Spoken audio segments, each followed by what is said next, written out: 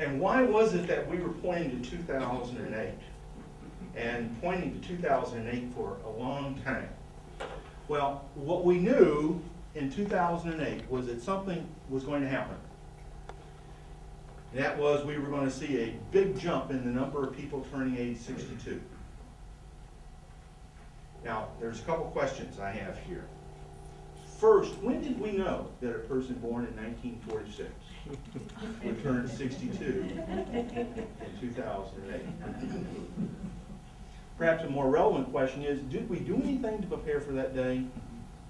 Not so much. Why is 62 an important year? Well, it turns out at 62, legally, you become eligible for old age survivor insurance with Social Security, and basically Social Security pension. And for the average American and the average Minnesotan, by the time you're 63, half of all the people in the workplace will have already received their first Social Security check. They don't wait till full retirement. They don't wait till 65 or 66. Half have already received their first Social Security check by 63, and that's been true for about 2 decades. It may be changing, but that has been true for some time. Age of entitlement. And over the next decade in Minnesota and in Ramsey County and throughout the metropolitan area and in the United States and in all this, we're very average. We're exceptional in almost every way. Minnesota is an exceptional place. We have one of the highest incomes, lowest poverty, highest levels of education, best place to raise children. Minnesota is just a remarkable place. Boy, we are a blessed people. Wow, we really are. This is really a remarkable place.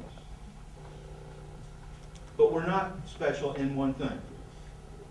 As it turns out, we are exactly the national average on age structure. We have exactly the national average on age structure. So anything I say about Minnesota is also true of the United States. And over the next decade, virtually all of our population growth is going to be in people 60 and over.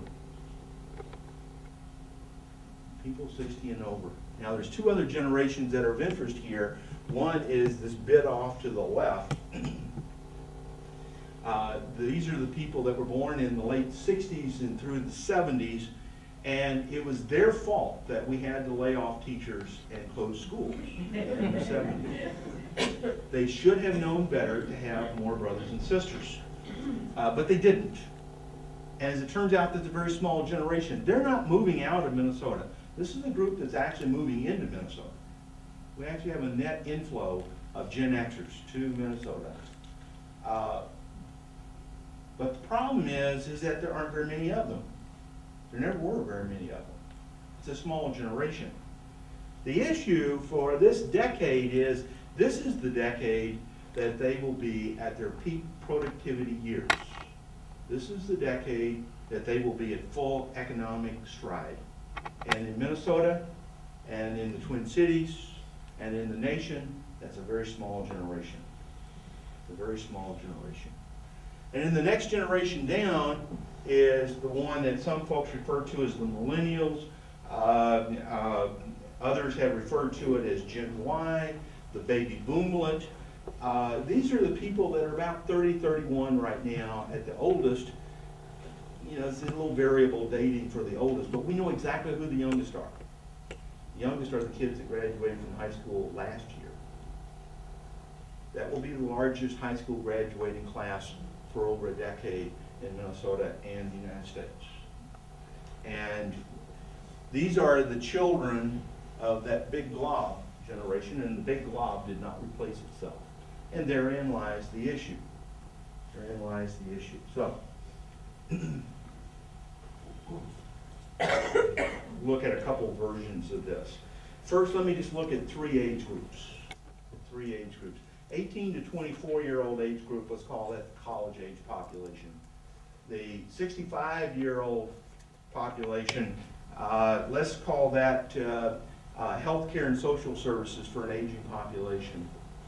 And the 5 to 17-year-old, let's call that K-12 education. And if you go back, this graph goes back to 1950 and out to 2060. And yes, we do know exactly what's going to happen in 2060. Joke. But we do have actually a pretty decent idea. Okay, that's 60 years from now. Babies that are being born today will be 50 years old when this ends. Okay, so this is looking out a little bit, but we do have a fairly good idea of what's going to happen. And one of the things I want to point out is that the gold line and the maroon line were actually, until 1990, were very close together. We had about as many people over age 65 as we did people age 18 to 24. They were about the same size population, and they tended to move together. And in 1980, we spent the same amount of money in state government on higher education as we did on medical assistance for long-term care issues. Today, we spend 3 times as much on medical assistance, long-term care issues as we do on higher education. And higher education is declining as a % of the budget every year. Separation began. The big separation has yet to happen. The big separation is yet to happen. That begins in 2011. 2011 is now, what, 7 months away. That's when the separation really begins. And then by 2020, we'll have more old people, 65 and older, than we have kids in K-12 education. And what we're seeing is a rejiggering of the budget priorities based upon population size. And these 3 age groups and these 3 components comprise 3/4 of the state government general fund budget. 75% is taken up by these three age groups. Everything else, the bureaucracy, all the parks and recreation, local government aid, all the other human services programs, roads and bridges and all that other stuff that's in the general fund budget comprises 25%.